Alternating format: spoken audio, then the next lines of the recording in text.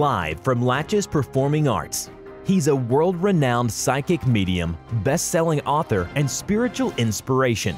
Ladies and gentlemen, please welcome Matt Fraser.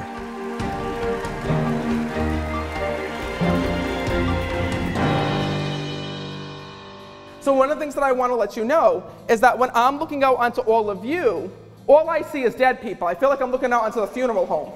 Because not only are you sitting here, everyone's like, oh my God.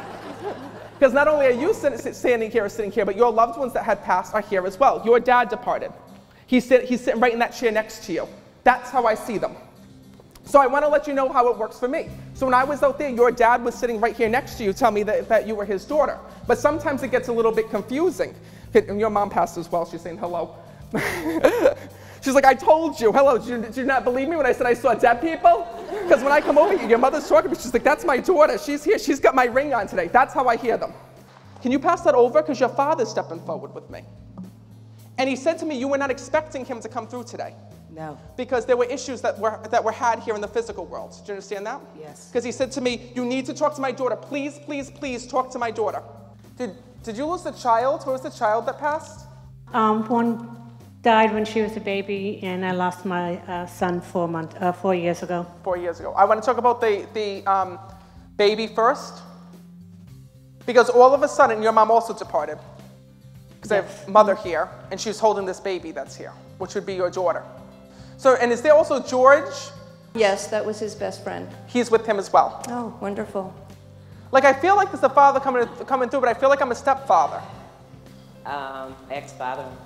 Oh, your ex-father-in-law. Yeah. But you were very close to him. Do you understand that? Okay. Because he said to me, I'm the father, but I'm not the father. Yeah. So know that one of the things is that this was your boyfriend in high school, because he just said to me, that's my girlfriend. So you're gonna remember that's the way that he's connecting with you. So and she talks about you holding her over the sink. So you used to hold her head over the sink and like wash her hair and like put the bobby pins in. Yeah. And what happened? He says to me there was a big issue because he left the hospital and he wasn't supposed to. Right, he checked himself out. What? Yeah. And how did you build things, or like, because he showed me tools. How do you connect with the tools? He built the house I grew up in, and I built the house I live in now. Perfect. Because he said to me, it's like the same thing. So, and he showed me the tools and about the wood going up. So if he built the house and then now you built the house, it's your dad's way of showing me, and acknowledging about the similarities that he had. Your dad sends you birds to let you know that he's there and with you. Oh. So do you see how do you connect with that? I just bought this a couple of days ago because of the birds. So you bought that shirt just because of the birds? I didn't know why, but I was just saying to my wife, I just had to get this because of these birds. She showed me, like, do you have a journal of hers? Kept diaries. Perfect. And you've been reading through them? Started to. Your mother's so happy that you found them. She says, you know, I used to write every day in this diary. She says, and I did this because if I passed, my loved ones or my family would still be able to read about my life and read about me as though I'm still there and with them. She just said to me when I'm speaking to her that you have jewelry box of hers. Was it jewelry box? Yes. Yes.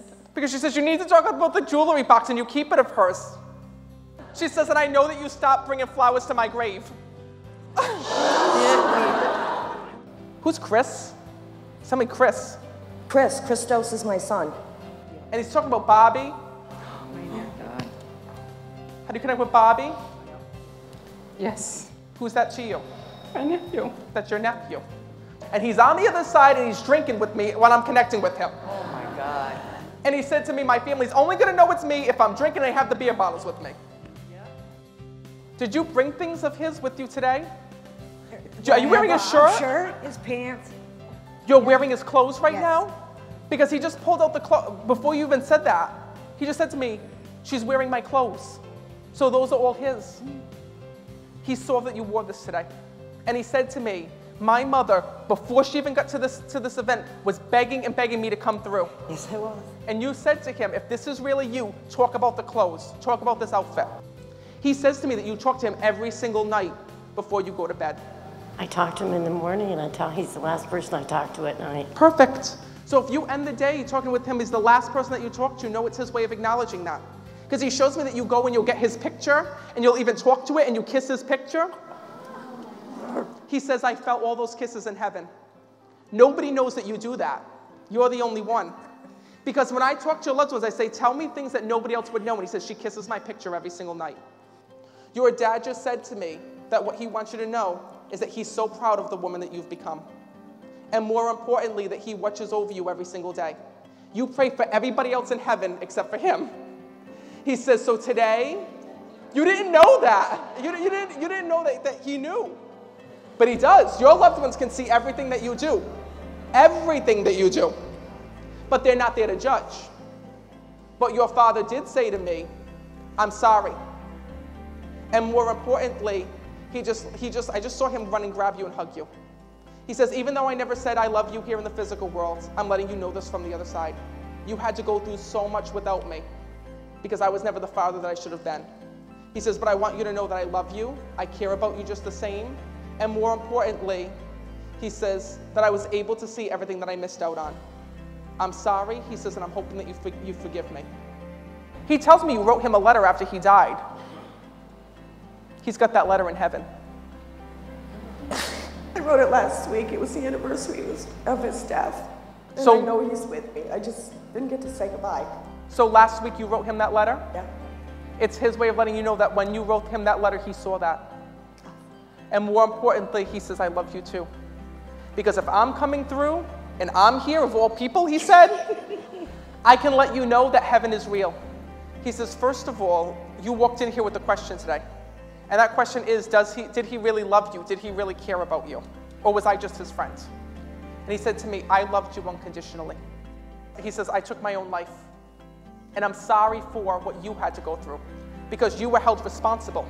And people were like, well, why didn't she help him? Why wasn't she there for him? Why didn't she say something? And he says, all the guilt fell on you and nobody saw what you were doing behind the scenes. People felt that he killed himself because you broke up or you ended the relationship, but that's not what happened. You broke up because of the fact that he was doing all of these things and he treated you disrespectfully. He says, and I wish I could take it all back because he's acknowledging that. And then he passed while You were gone. I just missed it. But know that that's not something that you have to hold on to. He says, it's not about going to the errand and missing my passing because you didn't miss anything else. You were there for him every day. You were there with the back and forth to the doctors. You were checking reports. You were checking different things. He even tells me you brought in specialists or other doctors for second opinions to see him. And he even talks about you were trying to get him to another city or you were trying to bring him to another city to get seen. Do you understand that? So your father said to me, that's what's important. When you went to the store and you missed his passing, you're like, oh my God, I missed my father's passing. It's not about that. It's about the fact that you didn't miss the doctor's appointment. You were there for him. You kept him alive. You were his strength. You were his daughter. And more importantly, that you gave up so much of your life. He says, that's what I care about. But it's like you didn't even realize about how much that he truly loved you or cared about you till after his passing. And like everyone would come up to you and say, like, he talked all the time about you. He spoke very highly of you. He connected with you in certain ways. Do you understand that? So he said to me that he's sorry for letting you down. He says, if it's the one thing that I want you to know, it's that I'm one of the guardian angels that watch over you every single day. And more importantly, that he wants you to be happy in your life because he's acknowledging that. Are you in a relationship right now? I'm married. You're married, perfect. So no, it's his way of acknowledging that he's so happy that you're able to be married and to start a new life of your own. He says, but know that I'll never forget what you did for me. Even though you feel like it wasn't enough. And by the way, he did not mean to do this. I want you to know that. So even though there was questions over, was it a suicide? Did he mean to do this? Did he mean to take his life? Did he mean to overdose? He said to me, no. He says, this was an accidental overdose. He says, I took too much, I couldn't take it anymore, and then I died. He says, I want you to know that I love you, I care about you, and that more importantly, after all of these years, I'm still watching over you.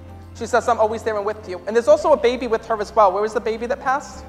She'd be my sister, but she passed at birth. So your sister passed at birth. That's also with your mother. Because she said to me that when she went to the other side, she saw this baby. She goes, and when I saw that baby there, she says, I knew that I was in heaven. Your son just asked me to give you a hug from him from the other side. Can you come over here? I hope this helped you today. As close as I am to you is as close as your son always is.